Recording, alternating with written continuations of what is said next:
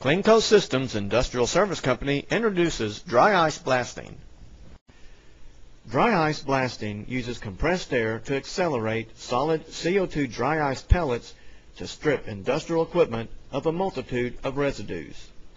The dry ice pellets changes from a solid to gas upon impact, leaving no wastewater to deal with during and after the project.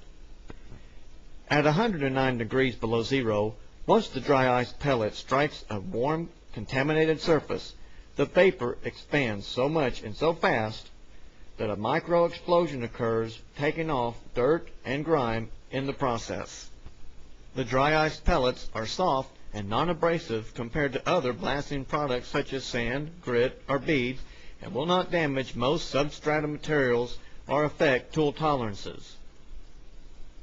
In this demonstration, an entire printing press with all of its precision tooling is cleaned to like new status without any equipment wear.